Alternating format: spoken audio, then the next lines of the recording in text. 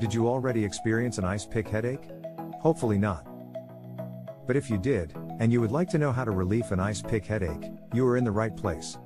Secondary stabbing headaches are often associated with herpes zoster, meningiomas, tumors originating in the meningeal cells, stroke and multiple sclerosis.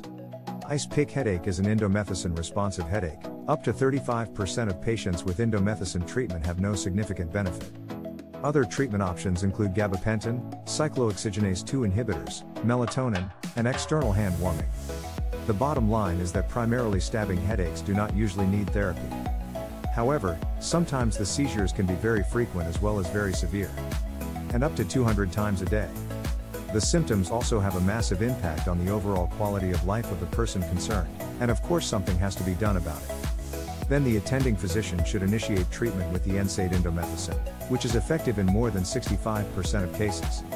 The appropriate dose is 25 to 50 milligrams daily, with proton pump inhibitors, for example, having proven effective in protecting the stomach. Gabapentin can also be effective if indomethacin does not help sufficiently. And do it in increments of 300 milligrams until the stitch headache goes away.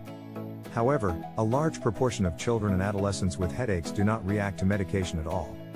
This is often due to psychological problems that have not been recognized and treated properly. This is another reason why there are very negative effects on the quality of life of young patients. For this purpose, cognitive behavioral therapy and mindfulness exercises can improve the situation of those affected. Many patients and experts also swear by caffeine as an effective remedy for headaches, because caffeine improves blood flow in the brain. Some sufferers also like to drink ginger tea. The use of melatonin and thermal biofeedback methods, hand warming, are also interesting.